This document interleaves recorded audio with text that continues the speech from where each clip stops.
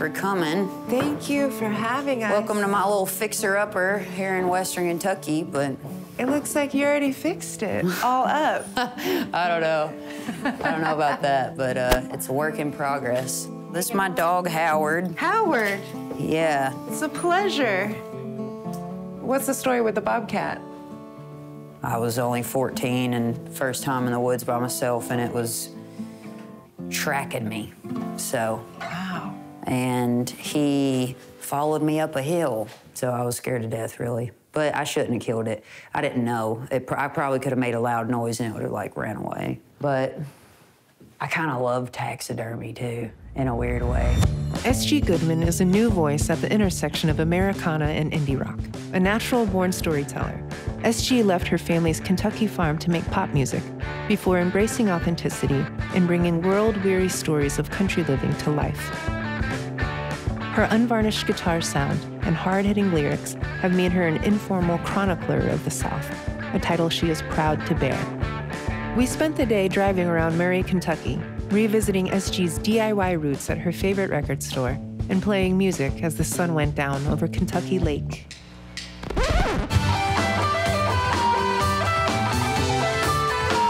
I'm your host, Thao, and this is Southern Sounds.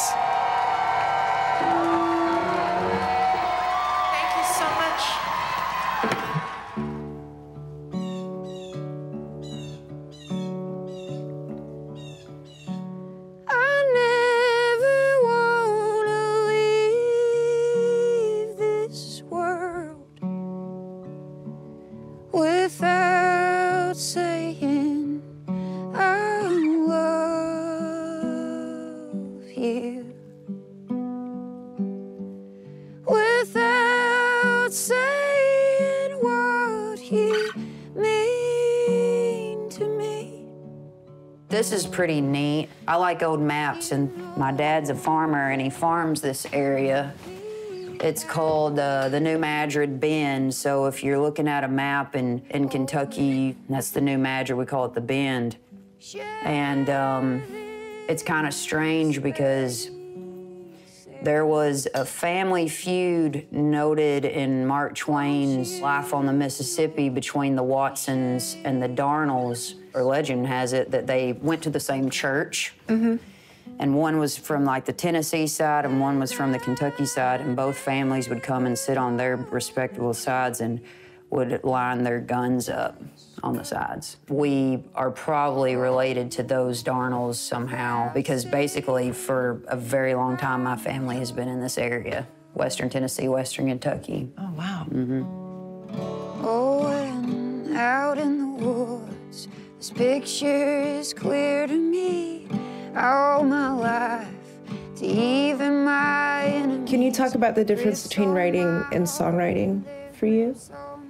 Writing like a story compared to songwriting. Or I should ask, do you have a background in writing, and then did you segue into songwriting? You know, I have a philosophy degree and I have a creative writing minor degree, but I wouldn't say that makes me a philosopher or a, you know, like a story writer, but I have dabbled.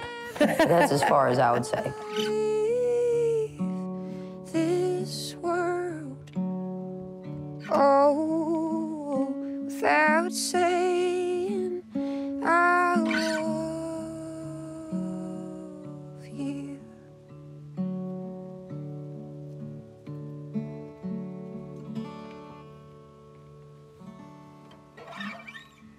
Tell me about that song. That's my song, Space and Time. It's just you know, a love song of sorts, I'd say. So. If you can see through the dirty windows, we're in downtown Murray. You know, just cute little southern town square. Different little businesses pop up and die here over the years, but kind of like the story of every little place. So what is there to do in a town this size? We're gonna go down to Terrapin Station. This is a really notable place for me, really important place when it comes to me kind of cutting my teeth as a musician because they would do DIY shows here, and I've seen bands from all over the world play in Terrapin just because we're located right between Nashville and St. Louis. So it's a real easy little spot to drop off into and actually play to a crowd that wants to listen.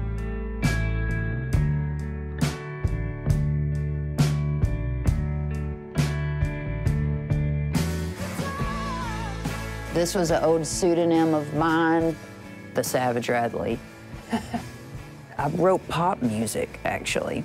The craziest thing about that is there is a song on my record now that was one of the first demos for the Savage Radley that I made. Wow. Mm-hmm. Can you talk more about your shift from making pop music and into writing more personal songs? So I love pop music, and I think it can be just as high art of any other kind of music. But I did find that performing it did not feel authentic. I felt like a karaoke person. I didn't believe in the songs. I think writing things that mean more to me and feel more personal allow me to sing them over and over. But the funny thing about the pop record was that's actually how I met Tim. I was just working afternoon, and SG walked in here, and then you just handed me a bunch of CDs. She said, "I just made this album. Can you just give it away?" I think first I said, "How much you want to sell it for?" And he said, "No, just put it in people's bags." You know. Mm-hmm. So we did that for a long time. Mm-hmm. After I listened to it, especially, we played it in the store. They'd ask what it was, and I'd say, "Oh, well, actually, here it's yours. You can have it. That's free." Mm-hmm. Tim, are you making that up? No, I'm not. I'm not making it up. That's so sweet of you, Tim. I'm not. That's so sweet. When you live in a small place, because there's not always a lot of things to do other than to sit around and swap stories, I think that's why there's so many great storytellers from the South.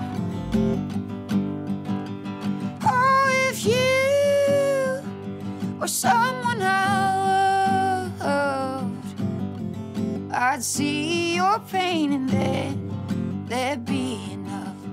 Oh, if you or someone I loved, I'd take my hand and I'd stop the blood all from heel to toe. I'll go from here. What does it mean to you to be from the South? It would be wrong to ever describe the South without, like, talking about the complexities, and oftentimes people who are not so welcoming of people different than them. You are also privy to the complexity where those things contradict themselves. People talk about Southern hospitality for a reason. Right. Holding the poor up by their throats. What do you think you try to pay tribute to in your songwriting? I was kind of taught to, in writing, to respect your characters.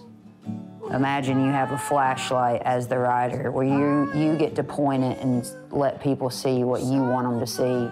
As a songwriter, I get to humanize them because oftentimes the South isn't treated with respect.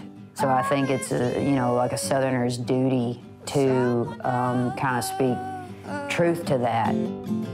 I'd take my hand and I'd stop the blood. What do you hope people find in your music? I think my goal always as a songwriter is to write something memorable. And I don't really think about it much more than that. Oh, you child, just like a mama killed thee, I covered you up. You were someone I